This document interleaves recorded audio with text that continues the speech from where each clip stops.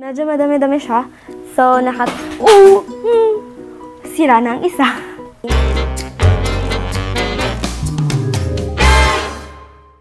Hey guys! Welcome back to my YouTube channel. So, ngayon, since it's Christmas season, ang gagawin ko ay magbabalot ako ng mga regalo. Here are my gifts. Dang, dang, dang, dang. Ito. Ganito siya kadami, guys. And this is a FabFitFun fall box. Pero hindi yan ang ibibigay ko. Andyan lang yung ibang gamit. Medyo madami-dami siya. So, sira na ang isa.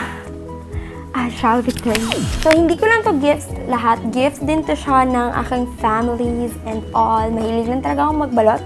So, I have scotch tape, scissors, wrapper. If tatanungin niya ako if mauubos ko to or kasya ang wrapper, hindi. Magsimula na tayo.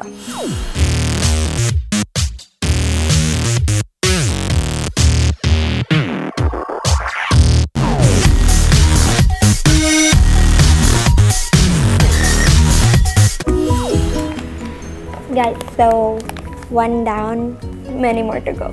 Let's go back to the time lapse.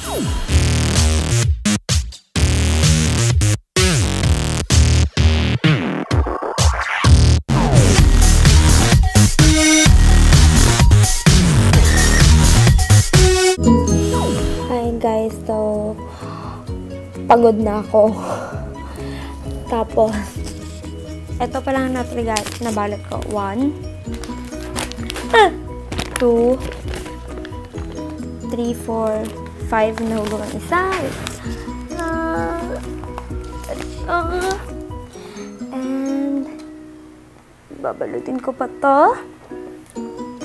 Tapos pagbubuksan mo to, babalutin ko pa ang nasa loob niya. Isa-isa.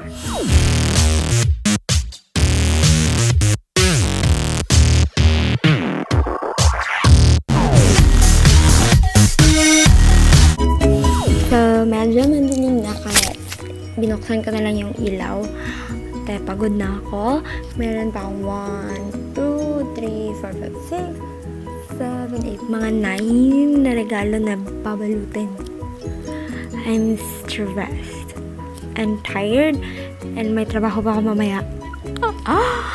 Let's continue.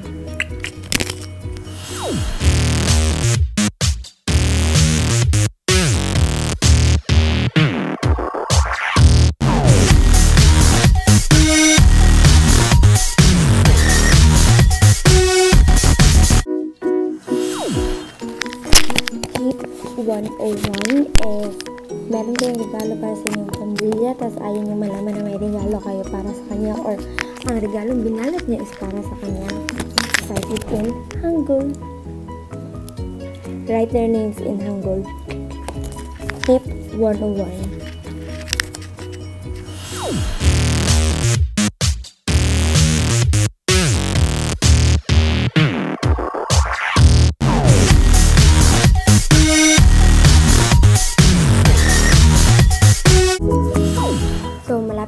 Tapos, 3, 4, mga 4 na lang ang kailangan kong ibalot.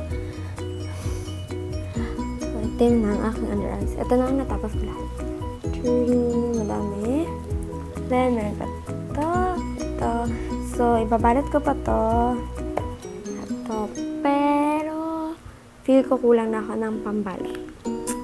Merong ibang regalo dito is binigay na siya sa akin pero hindi siya nakabalot or parang naka-paper bag lang siya ng brand or wala talaga siya nakabalot. So, binalot ko siya ulit kasi gusto ko madaming i-open na gifts sa Christmas.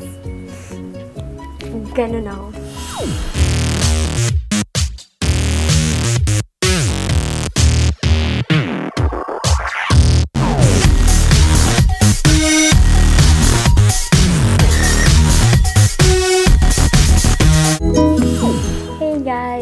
Finally, natapos ko na balot lahat ang 17 na regalo.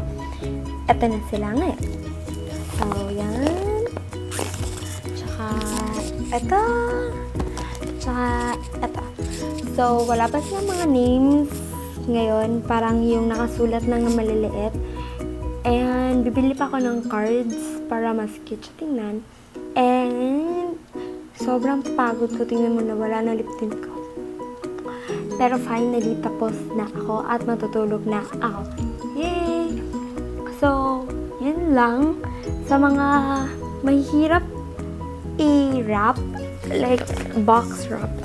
Yung mga boxes kasi, madali lang siya i-wrap. Pero yung mga mahihirap, like, wala siyang tamang, or wala siyang definite shape.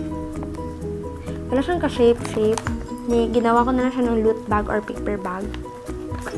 Then, doon naman sa mga mostly mga damit, mga clothes, na hindi niyo naman kailangan siyang ipa-rectangle, is naka-roll na lang siya. Para mas tipid siya sa papel. Kasi kung yung naka-square is, it would take more papers compared sa naka-roll. Okay? Yay! So, yun lang. Ganun lang ako mag-wrap ng gifts. Favorite thing kong gawin sa Christmas is Christmas shopping and gift wrapping, tsaka exchange gift, tsaka opening ng gifts. Ang dami. Favorite season. Yes! So, that's all, guys. Thank you for watching. And don't forget to subscribe to my channel, like this video, and comment kung ano yung mga pinang-gift nyo or pinang-wrap nyo na gifts nyo. And see you next time. Merry Christmas!